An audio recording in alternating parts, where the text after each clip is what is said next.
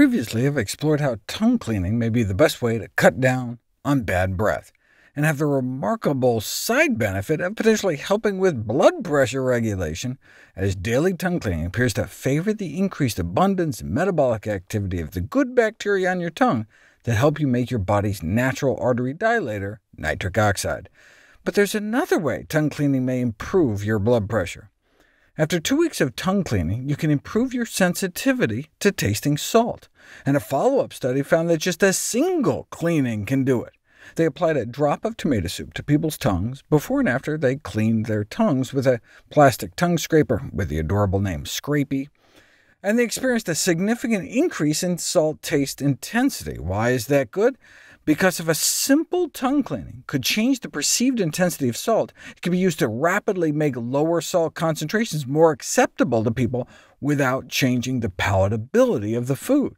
They therefore recommend that people scrape their tongue every day in order to adapt to foods with lower salt concentrations to effectively decrease their taste for death.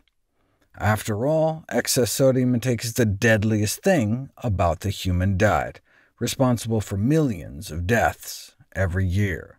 So that benefit alone could justify tongue cleaning. OK, so what's the best way to do it?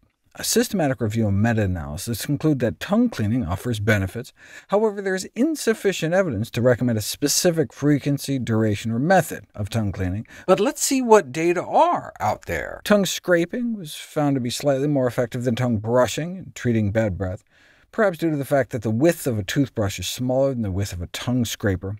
But there are now toothbrushes on the market with a tongue scraper on the back of their head. Here's what they look like, and they seem to have a similar performance in terms of breath improvement. Some people feel that tongue brushing is more gag-inducing than tongue scraping, so appear to prefer scrapers. On the other hand, if you just brush your tongue, you don't have to buy an extra gizmo. Technique-wise, you want to make sure you include the back of your tongue, and importantly, the cleaning should be gentle to prevent damaging your tongue. Cleaning too hard with a tongue scraper can risk tongue injury, and you should just clean the top surface of your tongue, not the sides of your tongue. How often should you do it? Well, toothbrushing should be twice a day, but the tongue cleaning recommendations seem to be more uncertain.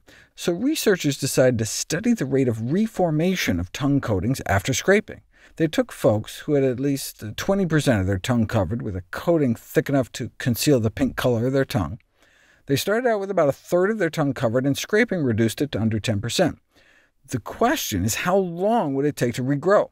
On average, tongue coating scores had returned to baseline levels on day 2. So if tongue cleaning is to be recommended, it should probably be performed on a daily basis. What kind of scraper is best?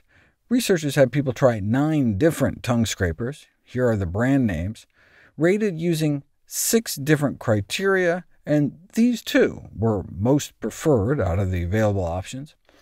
What's the best way to disinfect tongue scrapers and toothbrushes? In my video on the best water purifier, I ended up speaking about disinfecting your toothbrush by soaking it in a 50-50 white vinegar water solution for 10 minutes. But this is even easier. Just microwaving your toothbrush or tongue scraper for 1 minute. Then you don't have to keep buying new toothbrushes. And it's interesting, we don't even know exactly why it works. Like, you'd think it's just heat sterilization, but there must be other factors, since I nuked my toothbrush for a minute and hardly even got warm. But it kills off the bacteria nonetheless.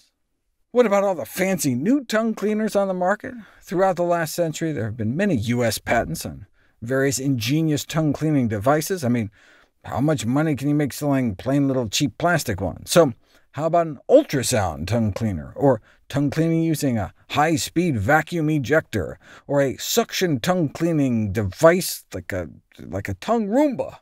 But alas, a consensus group of dental professionals say there's no evidence that substantiates the benefits of using any kind of electrical device to clean your tongue.